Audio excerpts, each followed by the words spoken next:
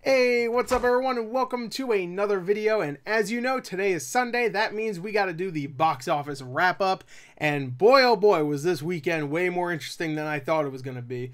Originally I thought it was just going to be a bland weekend. You had a couple of new movies but nothing huge, so I was just like, you know what, I'm just not going to do a box office predictions video. Not many people watch them anyway, so I'm just not going to do it. And boy, oh boy, am I regretting that, because this weekend was way more interesting than I thought, and that's mainly because of one movie that overperformed, like way overperformed, and a couple other movies that did better than I thought, you know, which we'll get to.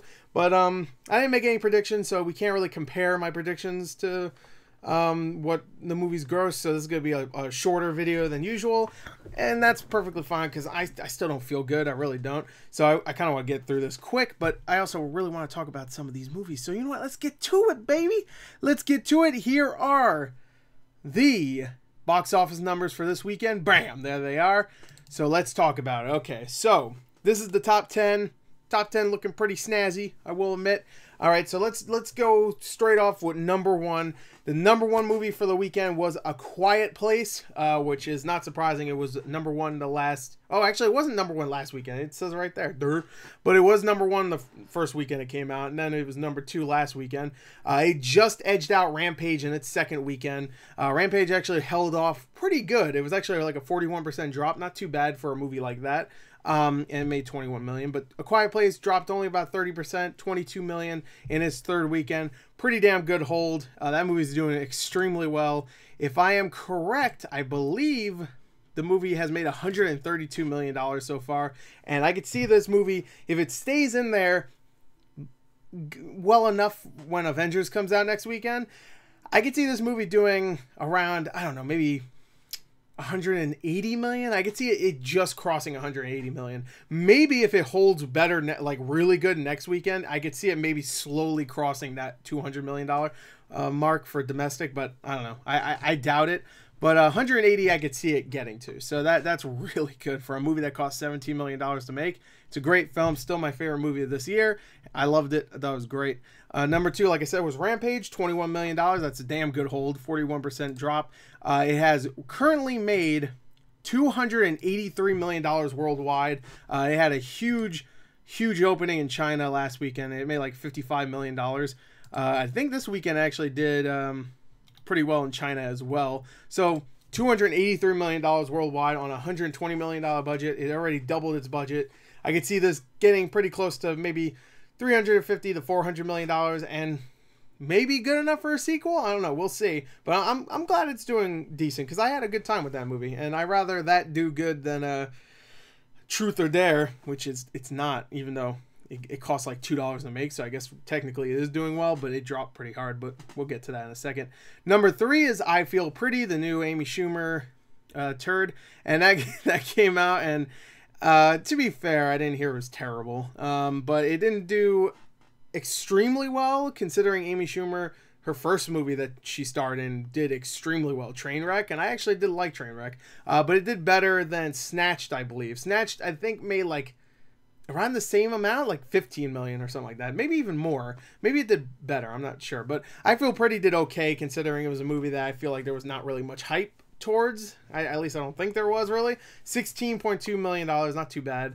But the one that just completely came out of nowhere and shattered every expectation was number 4, and that is Super Troopers 2. Made $14.7 million, which, to be honest, that's a little disappointing compared to how much it made on Friday. It made like $7.9 million on Friday, which that's more than half of what it made altogether. So that right there is a little weird, that Friday it made more than half of what it did the entire weekend. But I guess it makes sense because it was I guess it was 420. I guess I don't know if that really made a difference, but I guess because it was 420 and people wanted to go see a movie on 420, I guess they saw Super Troopers 2. Also, you have to remember that the Friday gross also takes into account the Thursday gross. So whatever money it made on Thursday is actually added to the Friday one. So I guess if you think about it like that, it makes sense.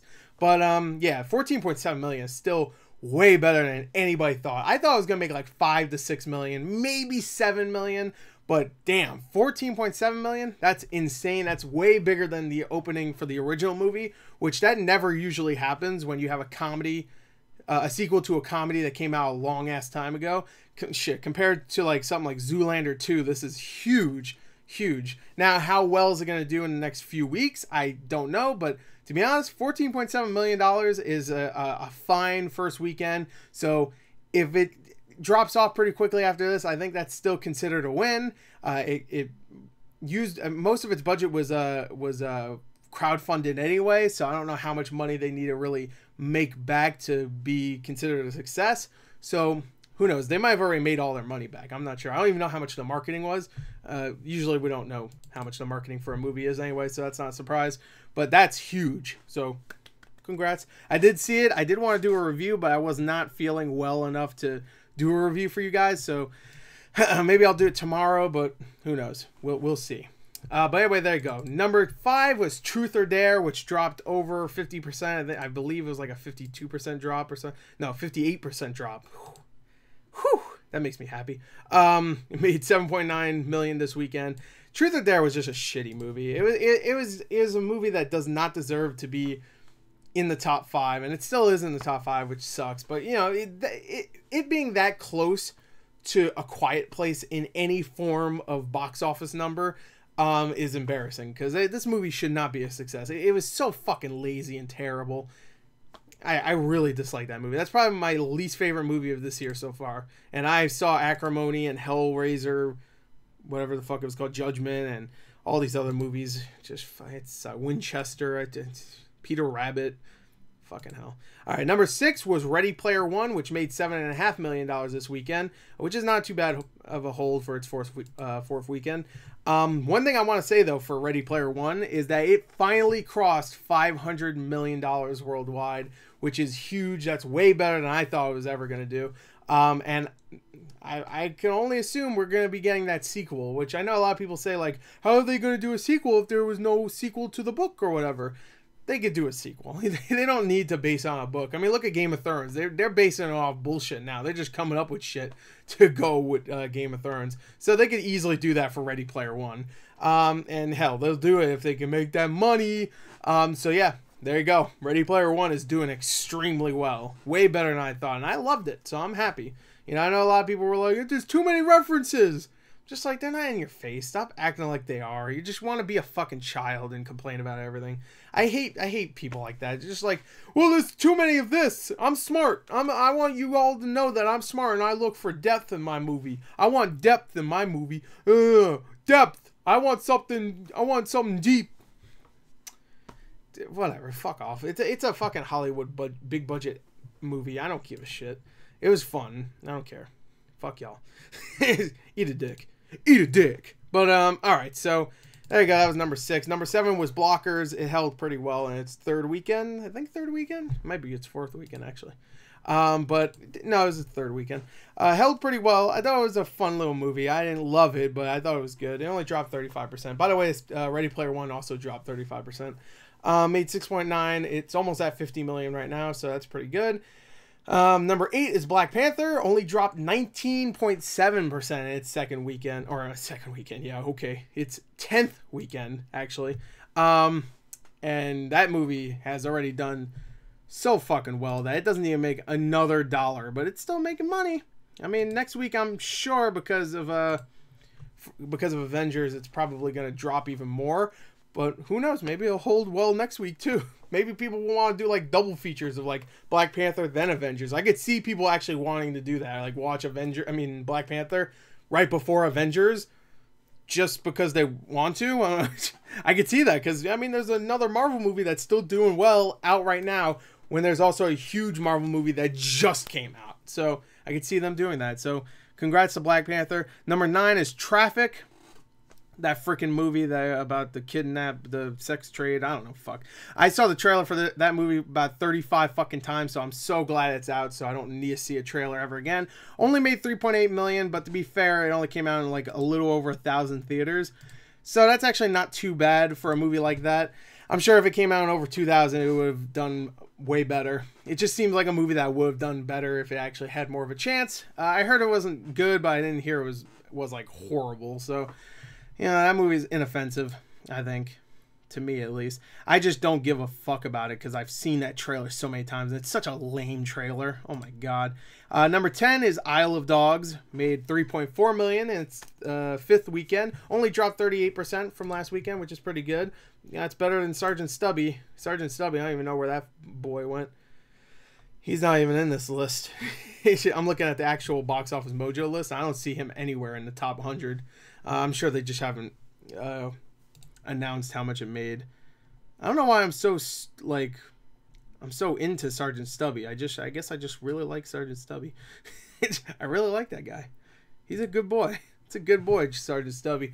But anyway, that's the top 10. It's pretty interesting to see, that's for sure. By the way, A Quiet Place has officially made around, a little over $200 million worldwide, too. It has made $74 million in foreign monies. So it actually has made over $200 million. So that's actually a little added note there, I guess. But anyway, besides that, I guess we could look at, because I didn't ever do a predictions video, obviously. I guess let's take a look real quick at the poll that I made for the predictions video that I never made. I never made a predictions video, but I did ask people what they thought, how much they thought I Feel Pretty would make. So let's get that up. Originally, I wasn't going to do this, but I feel bad that I polled everybody, and now I'm not going to show it off in this video. So let's do that real quick. Let me get my... Here we go. Here it is. Let's bring it up a little bit. All right. So I asked here, I'll just cover the screen. It says, all right, just for the sake of keeping this consistent, how much do you think I Feel Pretty will make this weekend? And then 330 people voted, so thank you everybody that voted. 18% said 5 million, so wrong. 10% said 10 million, wrong. 16%, I'm sorry, 16%. 6% said 15 million, correct. Well, more correct than anything else. 5% said 20 million, and then 62% said my pussy stinks. So, I mean, that's most of Amy Schumer's humor. So I was about to say Amy Poehler too. I was almost about to say that. Let's take a look at the comments real quick. The comments are pretty gold too. I like that when they comment too. I guess there's a thing with a poll where if you comment, it also tells me what they chose. So everybody chose my pussy stinks. Looks like garbage. The trailer for a movie almost ruined my Black Panther experience. Oh shit, they showed that in front of Black Panther. Hopefully none. So much for the world ending. Oh, 5 million for this guy. Doesn't everyone and their grandmas hate Amy Schumer at this point? I don't care for her. She's definitely run her course, and there's proof that she steals material and shit. So that is completely just that makes me so fucking mad that she actually steals people's material. Ha ha ha! Oh my god.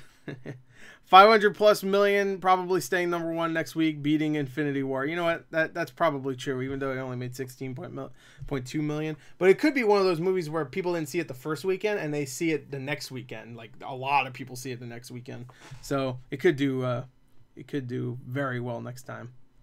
Oh, and I made another poll. This one was different.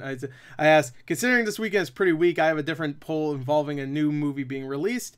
How much ass do you think I Feel Pretty will suck? And I said, so much ass, not that much ass, all of the ass. Insert I'm a slut joke here, and 50% voted for that one. So, all right, well, there you go. Thank you, everybody that voted for both of those polls. That one only had like 100 votes. So that's why I also did the box office one, because I think more people enjoy those than just me asking, do you think this shitty movie will suck? Like, of course it will suck.